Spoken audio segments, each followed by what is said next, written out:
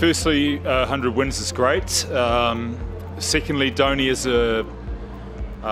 a captain is very successful. Dhoni as a player is outstanding. So they're both very closely related. And he played incredibly well today, so very experienced.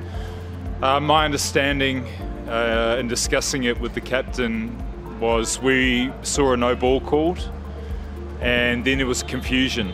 Our understanding was that the umpire at the bowler's end had called the no ball, and then there was confusion around whether it was a no ball or not. So MS was after some clarity, and it didn't seem to be coming, so he took the opportunity to go out and discuss it with the umpires. That's how I saw it, and that's how I discussed it with him afterwards. It's not up to me to say whether it's right. It was after clarity. What wasn't right was the confusion around the decision. So it's above my pay grade really to go further than that.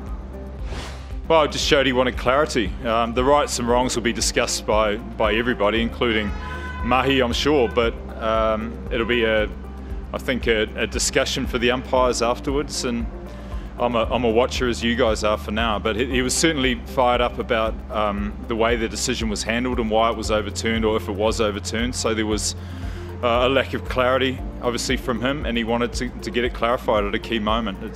It's unusual, but he's usually pretty calculated, so it'll be something that he'll be questioned about, I'm sure, for a long time. A lot of areas of concern. Our top order have been playing on a tough wicket in Chennai, so we've just got to make sure our confidence is high. Being 20 odd for 4 is, you're not going to win many games, and also just finishing off an innings with our death bowling, and it's hard. And most teams are struggling, but if there are 2 areas that we want to get better at and we're working hard on is that, and we have to work hard on our fielding. Look, we've got a number of holes, but we know where they are, and we just try and cover them up as much as we can.